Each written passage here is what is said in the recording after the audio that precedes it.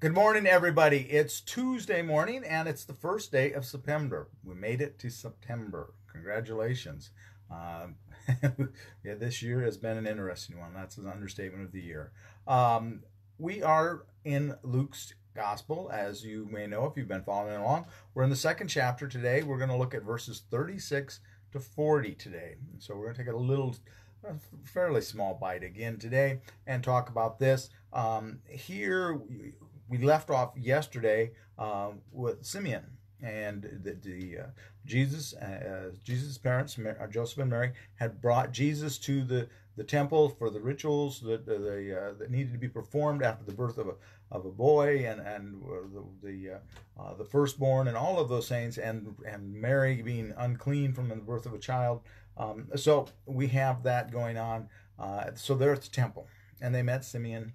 I met Simeon's song yesterday. And both Simeon and the figure we're going to see today, Anna, make one and only one each appearances in the Scripture, and it's here in Luke. And an actual Phanuel, the father of Anna, makes his one and only mention in Scripture as well here.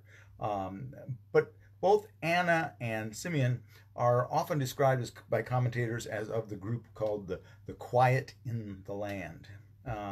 And these are faithful folks that are prayerful folks, that are obedient folks.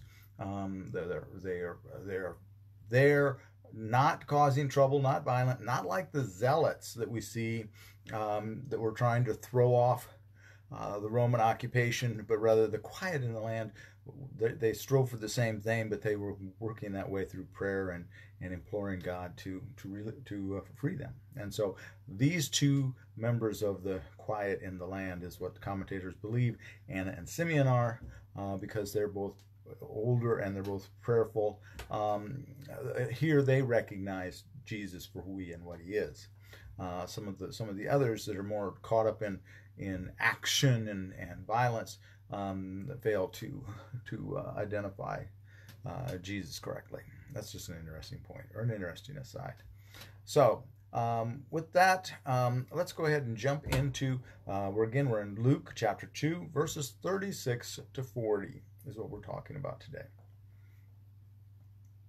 There was also a prophet, or a prophetess, some translations say. There was also a prophet, Anna, the daughter of Phanuel, of the tribe of Asher. She was of great age, having lived with her husband 7 years after their marriage, then as a widow to the age of 84.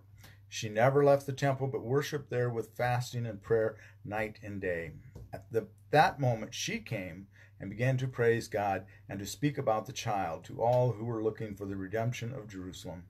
When they had finished everything required by the law of the Lord, they returned to Galilee, to their own town of Nazareth. The child grew and became strong, filled with wisdom, and the favor of God was upon him. Okay, she has come up right after Simeon, apparently, and like, oh my gosh, you're right, Simeon. Now Anna is an interesting figure, even though she's only very briefly mentioned. She is said to be a daughter of Phanuel of the tribe of Asher. Now Asher is one of the lost 12 or the 10 lost tribes. Well, apparently not totally lost. They were supposedly lost after the Assyrian encounter when they were the exile, when the Assyrians took the people out of the country.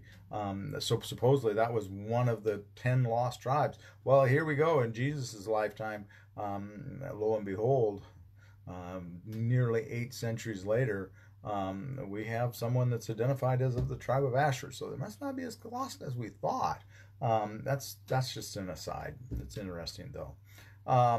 She's identified as being of great age, having lived with her husband 7 years after their marriage. Now, normally they would have been, women in that culture were married as teenagers. So she was probably 14-ish, 15-ish when she got married. So 7 years, she's in her very early 20s. When she's widowed, and she remains a widow. She does not remarry for whatever reason. There's no mention of children either, is there? So we don't know. She probably could be childless. one of the first things you read about that causes one to scratch your head and go, what in the world's going on, is it said that she remains in the temple all the time.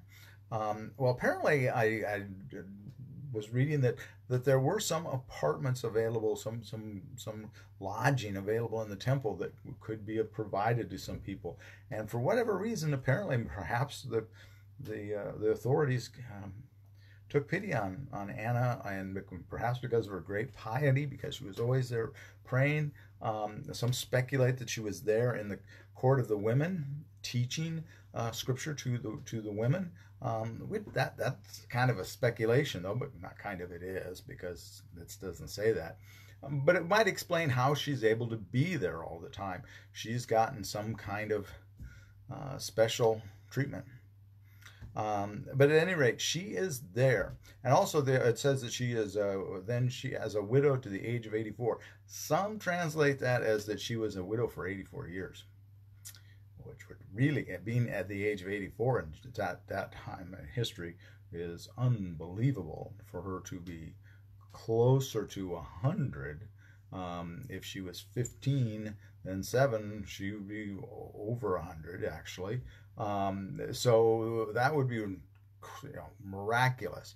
The point I don't think is that she is that the age specific is the issue. The point is how faithful she is, and how faithful she is for how long she's faithful. Okay, and we talked about that a little bit with Simeon. He was faithful for a long time. He did not. It wasn't like it was. He just expected God to be there like that, and to remain in that pace of faith and waiting. The quiet in the land. So that is the point of that, is the duration, that she's willing to wait on God's time. That God is faithful no matter what, and no matter how long it takes, that God is in fact faithful. And so she's there, and she's prayerful, and she's obedient, and that's I believe the message there. And that she recognizes one of those that was duteous and faithful. She recognizes who Jesus is. The last part, when they had finished everything required by the law, they returned to Galilee, to their own town of Nazareth, and the child grew and became strong, filled with wisdom, and the favor of God was upon him. And this is, we have Luke actually has Jesus at 12. That's next, which is, the others don't have that. We go from birth to Jesus' ministry. So here Luke is the only one that kind of tries to fill in that gap at all, and he doesn't fill it in a tremendous amount. It's still a pretty gaping gap, as they might say. But he does give us this indication that Jesus, even though he is fully God, is all about continuing to learn and to continue to gather wisdom here while he's in preparation for his ministry. So that's a message to us, that we need to be duteous, and we need to do our best in the time of the quiet, in the quiet of the land. We need to be preparing. We need to be storing up knowledge and all of that, to be ready for when the day of the Lord comes. When it will come, I don't know. Nobody knows. That's not the point. We're just supposed to be being faithful and duteous, and prepare and work towards preparation, as Anna did, in prayer and in study. And as Jesus is doing, he's storing up knowledge. He's getting stronger. One of the things I always mention, we talk about Jesus being a carpenter, but it's probably not true. And that when we were in Jerusalem, that became pretty evident that it probably wasn't true. Wood is not a really plentiful object in that part of the world. They tend to work with stone, and even today, most all of the homes are stone or concrete. They don't build with wood, and they built with stone. And so Jesus is probably a stone worker. So I think Jesus probably, given the time he's in, he's probably not real tall. That Zacchaeus song, wee little man, that can be easily translated that Jesus is the wee little man. So Jesus is probably a short little burly guy. Not the image you have of Jesus, because he's been lifting all those stones. He's strong. He's not only strong in his mind, but he's strong physically. I would presume, if he's working in his Father's workhouse and working with stone and building homes and building synagogues. Who knows what all he's been building.